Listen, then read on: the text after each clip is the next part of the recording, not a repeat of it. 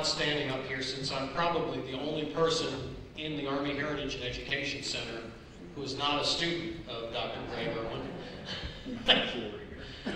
And everyone has a handout, I see, so I won't go through too many of the credentials, except I'll say that Dr. Urwin's been a great friend of this organization, of the War College, and a great contributor, and widely published. From his works on Custer, to his works on World War II, to his wonderful history that all of us material culture people love, Illustrated History of the United States Army, which is available in the back of the room, as are many of his works. Tonight he's going to talk to us about one of my favorite campaigns. We all know the story of how the Virginia campaign ends in 1781, and he's going to put a new slant on this campaign for us.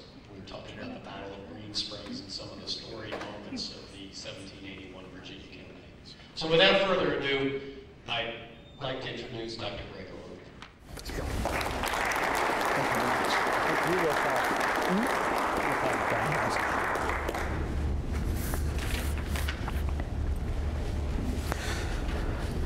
Well, as you gathered from the squeal, I'm mic'd, so everyone can hear me all right?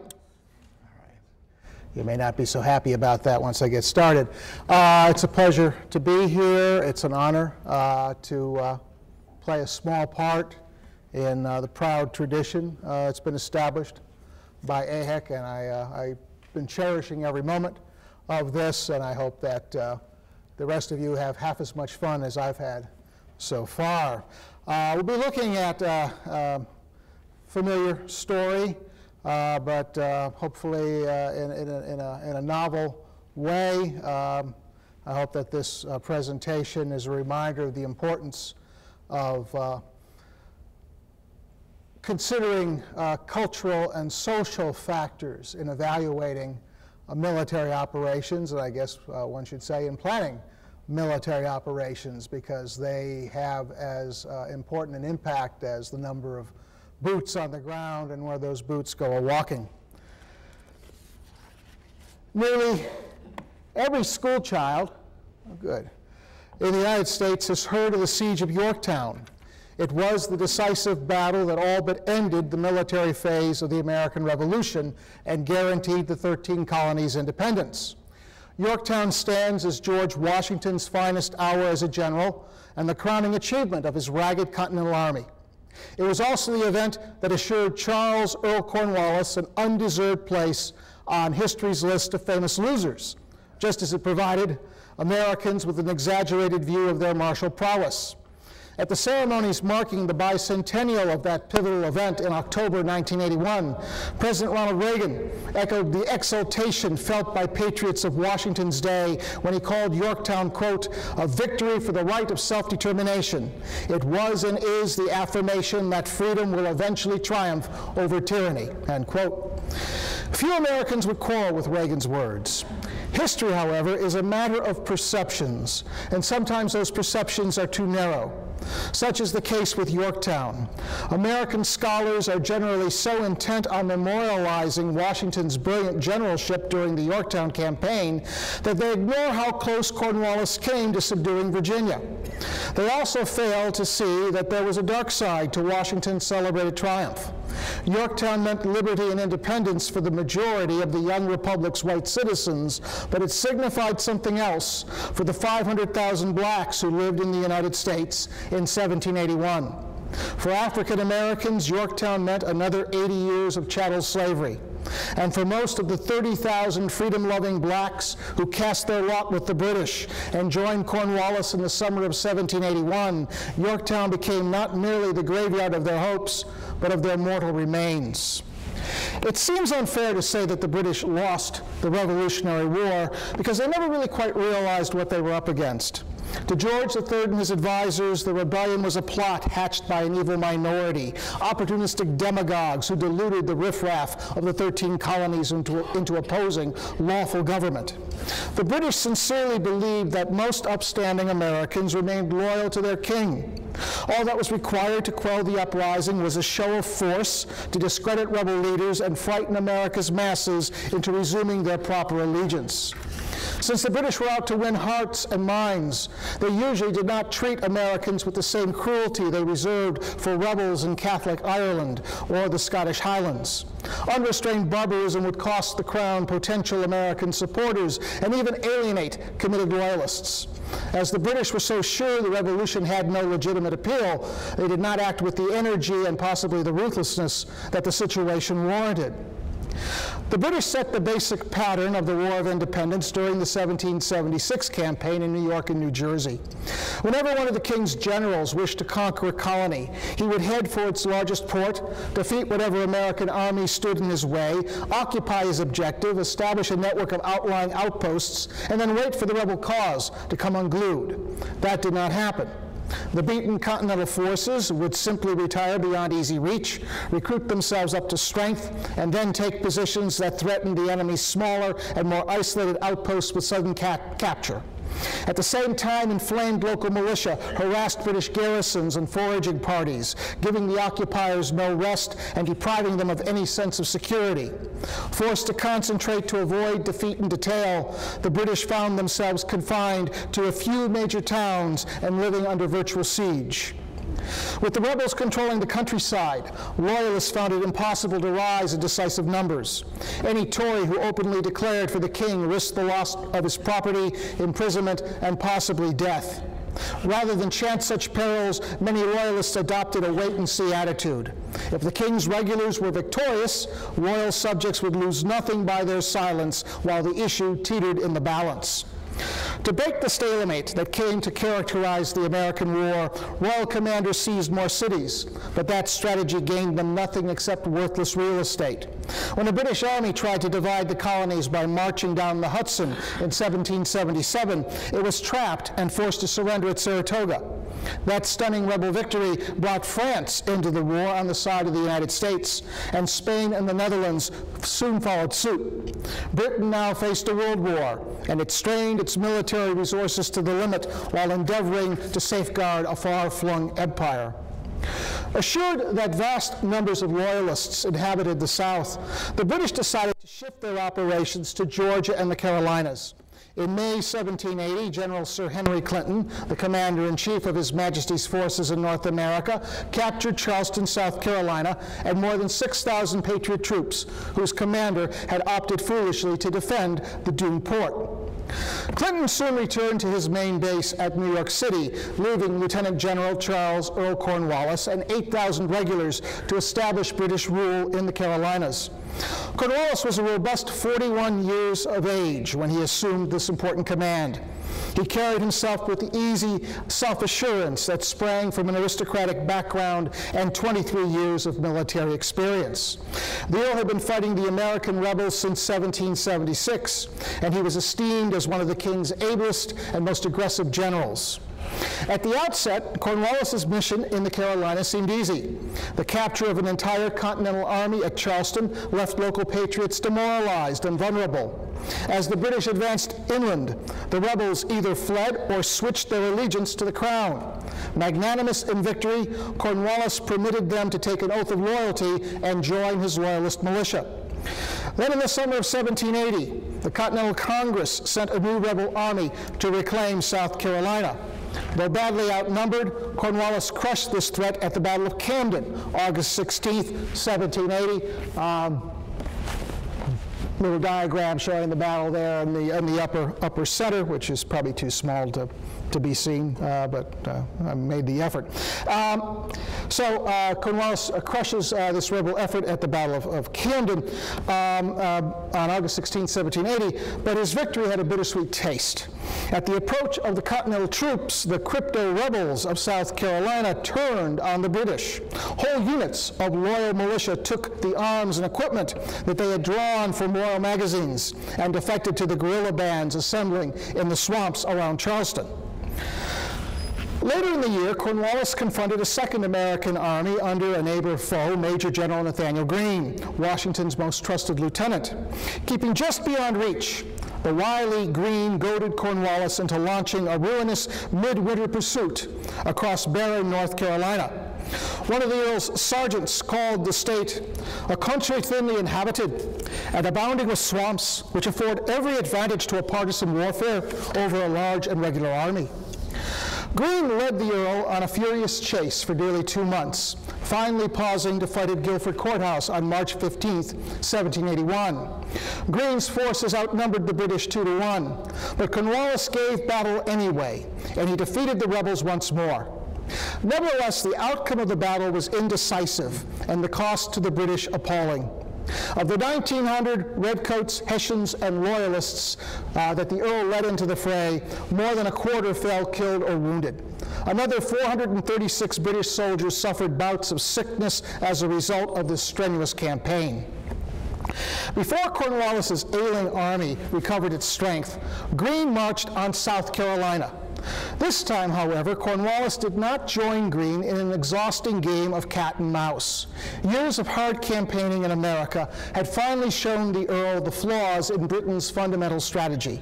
For the rest of that spring, and well into the summer of 1781, before he received orders to entrench at Yorktown, Cornwallis would experiment with a new approach for subduing the rebels. Cornwallis's most significant realization was that most Loyalists could not be trusted. Our experience has shown that their numbers are not so great as has been represented, he wrote ruefully from North Carolina, and that their friendship is only passive. The Crown's American supporters talked a good fight, but they usually deserted the royal cause at the first sign of trouble. The idea of our friends rising in any number and to any purpose totally failed as I expected, the Earl confided to a brother officer, and here I am getting rid of my wounded and refitting my troops at Wilmington. In reference to the handful of Southern Tories who attached themselves to his battered army, Cornwallis described them as so timid and so stupid that I can get no intelligence. As for the troublesome Greene, the Earl had learned that there were less expensive ways to deal with rebel armies than attacking them directly. Cornwallis would counter the threat to the Carolinas by striking at the American general's base of supply, the state of Virginia. Virginia was not only the largest and most populous of the rebellious colonies, but the richest as well. Virginia tobacco was a prime reason why America's staggering economy had not collapsed entirely. With the fall of Charleston, Virginia became the mainstay of the rebel war effort in the South. It provided the men and materiel Greene needed to keep his army in the field. If Virginia could be knocked out of the war, perhaps the whole rebel confederation might come tumbling down.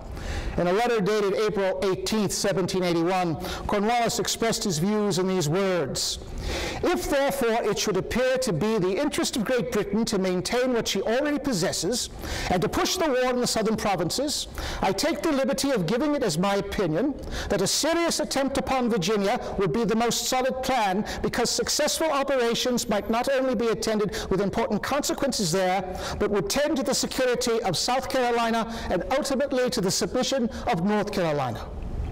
Virginia lay ripe for invasion in 1781. Like other Americans, its people were weary after 6 years of war. Almost all of the Old Dominion's continental regiments had been captured at Charleston. That left only a few half-trained regulars to defend the state. In addition, large drafts of the Virginia militia had been sent far from home to fight under Greene. Those who survived the arduous campaigns in the Carolinas harbored no desire to face Cornwallis's redcoats again, a reluctance that they communicated to the militiamen who had stayed behind. Even nature favored the Earl's designs. The most distinctive feature of colonial Virginia's geography, which is obvious from this map, was Chesapeake Bay.